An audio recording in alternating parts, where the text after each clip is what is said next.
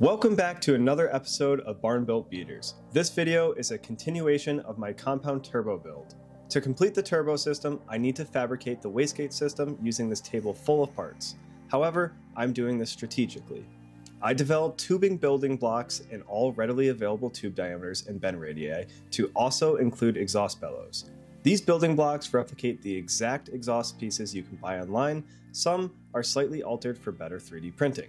This development took months of trial and error, 3 major design changes, and hundreds of iterations getting tolerances to work exactly as I intended, and loads of wasted filament and time printing.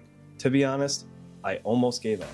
The good news for you fabricators is these are now available as ready to 3D print digital files on my Etsy. This means for one small price, you can print as many as you would like for much cheaper than you can purchase them, including the filament and possibly even the 3D printer itself. The one small catch, you need O-rings to make this system work, but I tell you where to buy them, and they're also stupid cheap. The optional magnets are not needed, but a nice upgrade if your budget allows. Since I went through many iterations of these building blocks and physically testing the product, I already knew how I wanted my wastegate tubing to be routed. I assembled the blocks together in the shape I wanted, and this is what I came up with. The beauty of these blocks is you are able to find the optimal design, whether that is the most efficient or the most aesthetically pleasing without wasting any material.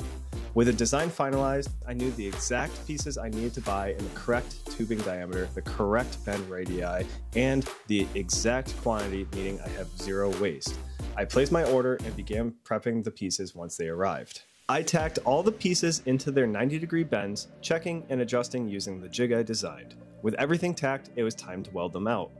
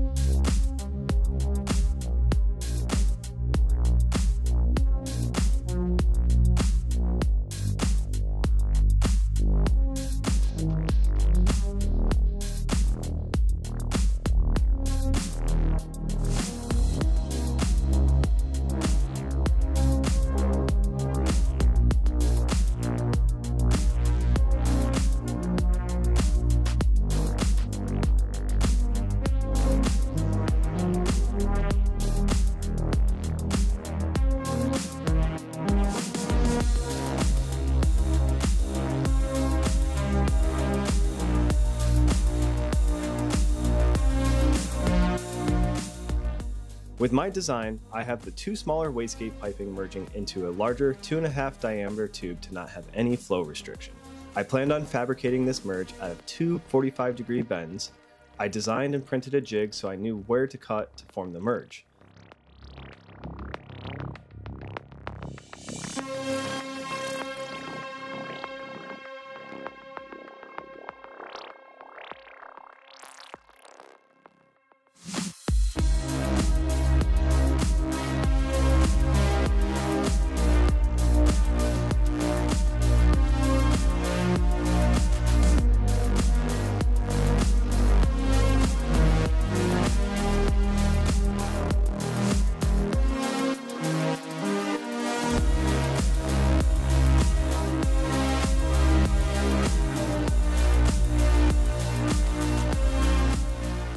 Once it was tacked up, it was time to form the oval into the 2.5-inch circle. I designed a press fixture to hold the merge and support the areas I didn't want to deform while applying pressure. But it didn't work and I was forced to come up with a new solution, a metal 3D printed merge. I figured the material costs in trying to repeatedly attempt to fabricate this, I may be able to have one printed out of metal. Plus, it's a technology I've always been curious about. I jumped into CAD, designed a sweeping merge, and $170 later, it was on my doorstep a week later from China. Super impressive. I then attached the 90-degree bends to it and progressed.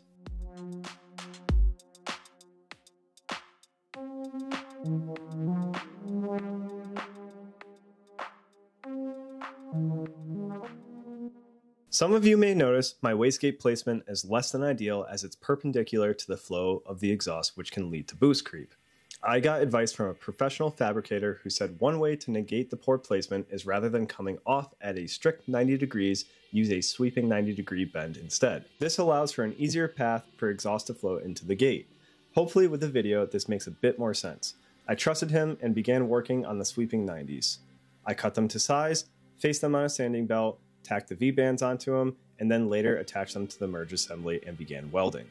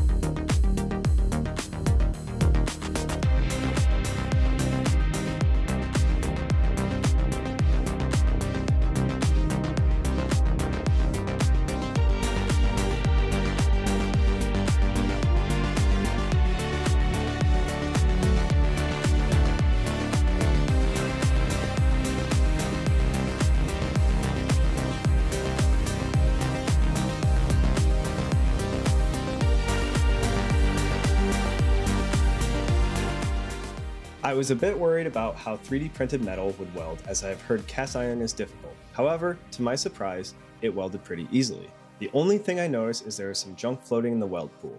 This could have been because of how I cleaned it, though I also read others mentioning this too. Fully welding out this assembly was a challenge as I needed it to be fully put together. However, that makes it hard to get the torch where you need it, the filler in a spot to add to the puddle, and lastly, just to see what you're doing. Overall, it came out decent. Eventually, it was time to move on to one of the scarier parts of this project. I needed to attach the gates to the manifold. I removed everything from the truck and got the manifold onto the workbench. I used my laser to best align the wastegate assembly centered on the manifold so I can mark where I need the holes for exhaust flow to be cut into the manifold. Speaking of cutting, that was the scary part, cutting into a $1,000 manifold. Once I drilled the hole out, I had to open it up to the shape of the sweeping 90-degree bends using a carbide bit. I had pictured this manifold to be completely hollow inside, though I should have known better. There is internal structures to guide the exhaust flow to the outlet of the exhaust manifold. I wasn't sure if I should keep these or blend them, as leaving them may direct the flow around the gate, which leads to boost creep. However, I decided to blend them a bit as I'd rather have worse flow and not have boost creep than the other way around.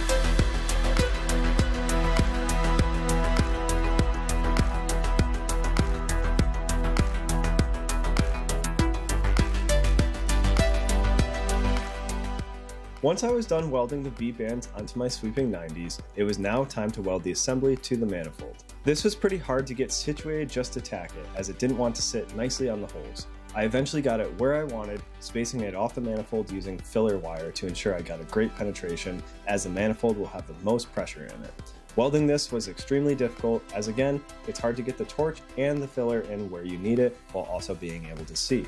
But to my surprise, these also turned out pretty decent.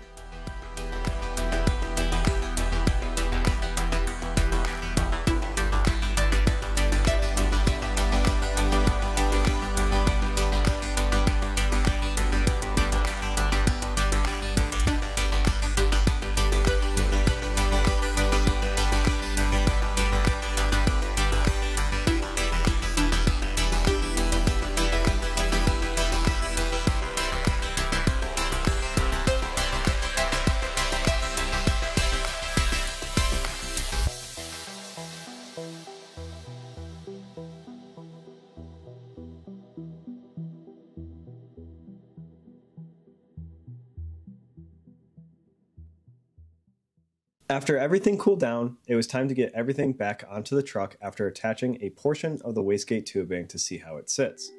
Because I went from the fabricated merge to the 3D printed merge, some of this tubing didn't fit correctly. I needed to add a small straight section and I was back to business. As always, tack everything up and then fully weld it out.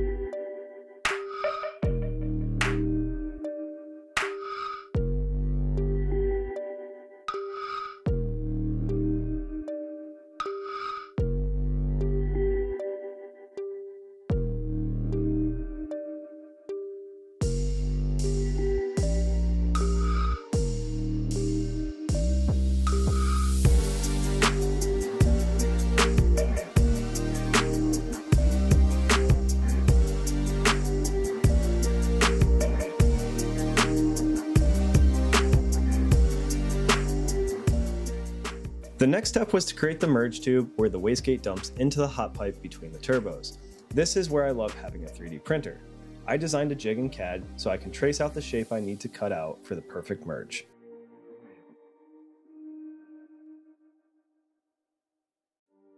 Off camera, I cleaned it up, figured out the small pie cuts I needed to connect everything, and tacked it up. This merge fit almost perfectly the first try. This compound kit honestly looks pretty cool on my bench upside down. You really get a good view of all the piping that's involved and routed.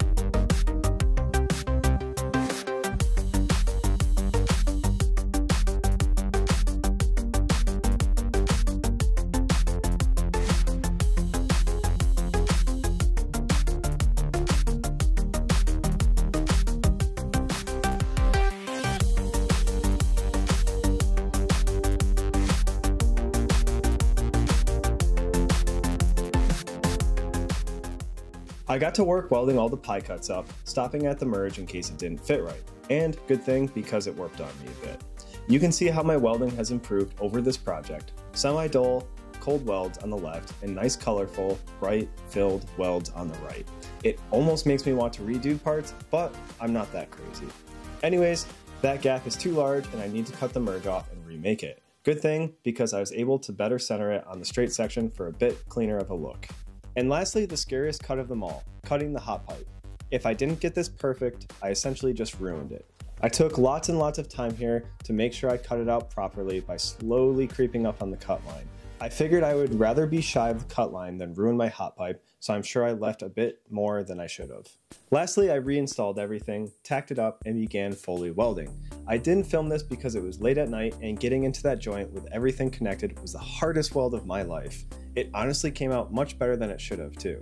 I welded as much as I could with everything connected to prevent warping. I then took it off and welded the rest I couldn't reach, however it did warp on me. I'm just praying it stays sealed, but I'm fairly confident it will. If not, I'll have to cut a section and clock it appropriately, so at least it should be fixable.